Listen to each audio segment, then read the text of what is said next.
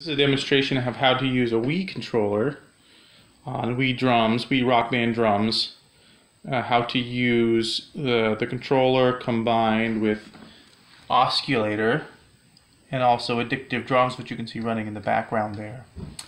Now there's plenty of videos on showing how to set up all of these drums to work with your VST of choice, but I was able to use the little controller, thumbstick controller available on the Wii drums to fashion a sort of continuous controller hi-hat pedal.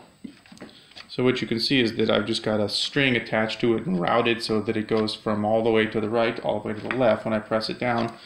And then if you go into Osculator and look at the quick look here, you can see the value going up and down.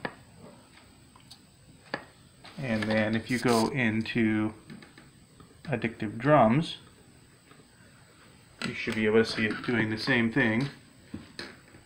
Hit the learn button there. There it goes. Now you can see it's opposite of the way I said it, and that's just because I've got it from going from right to left. But I can do it from right, from top to bottom. So there's all the way closed and all the way open. And that's a open hi-hat, and a closed hi-hat. Open, closed, and all the way closed.